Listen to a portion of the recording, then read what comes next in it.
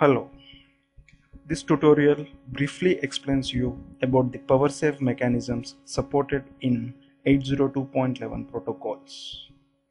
This presentation is prepared assuming that readers have basic knowledge of WLAN protocol and its operation.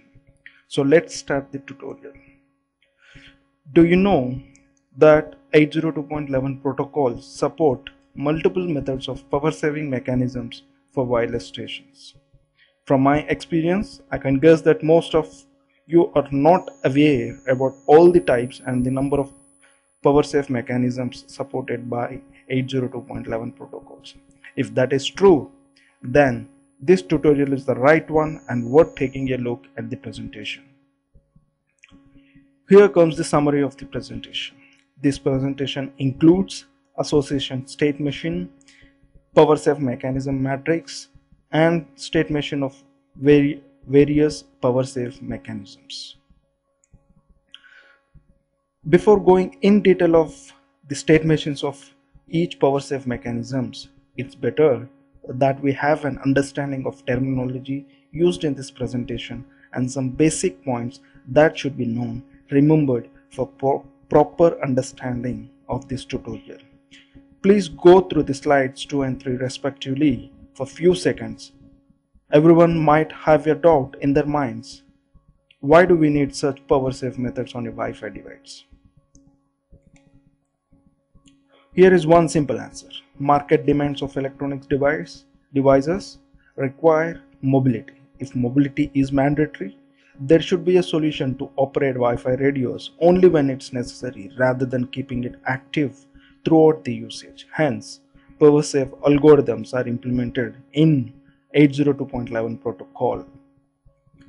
This slide briefly describes basic association state machine of a wireless station with access point. This is the heart of a WLAN infrastructure. Transfer of data is only possible if this stage is successful. Here is the explanation of this slide. A station, when powered off, sends a broadcast probe request on all channels it is capable of operating. With respect to the probe request transmitted by station, APs respond with a probe response. Based on the best suitable AP, client tries to connect to that AP by transmitting an association request. If AP is positive about the client, then AP transmits an association response.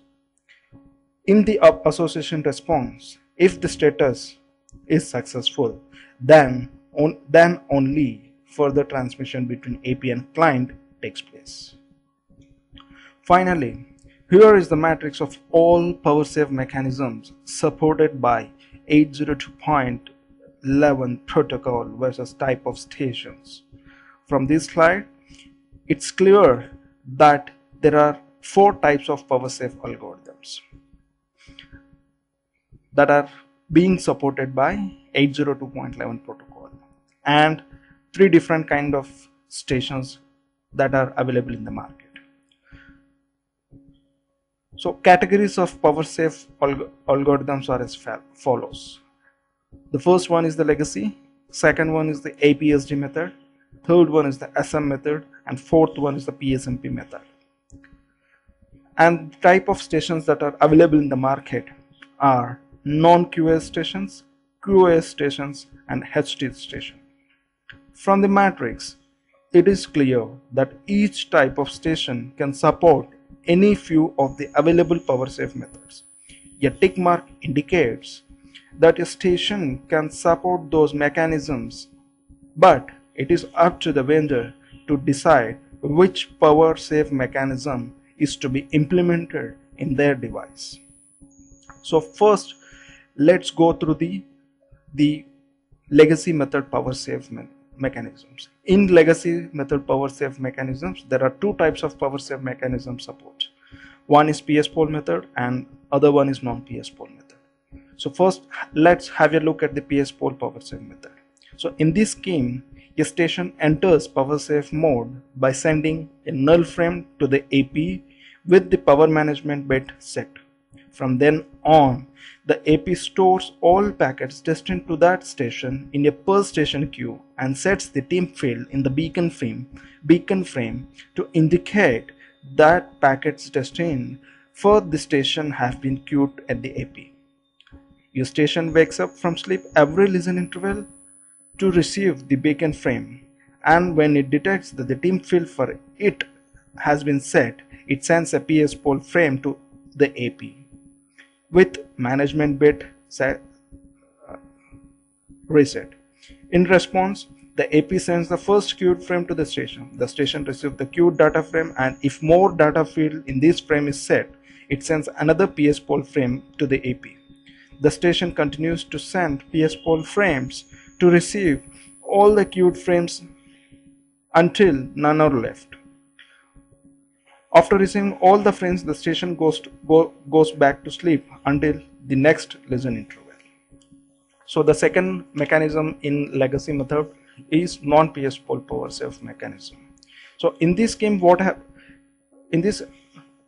so it is apparent that PSPole method is not a very efficient method of data transfer, as polling is used and is suitable only for light traffic conditions. An improvement over this method is to exit power save mode upon detecting queued frames by sending a null frame with power management bit turned off. The AP can then send all the queued frames to the station in one glimpse. The station then re-enter to power save mode by sending a null frame with power management bit turned on. The station waits for a short period of time during which it has not received any frames from the AP to deduce that there are no outstanding queued frames for it at the AP.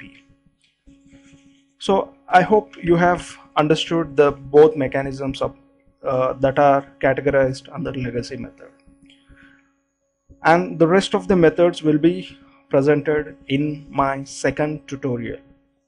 So for any queries on the power save mechanisms, please mail me at shashank.thirkamatla@gmail.com. Thank you.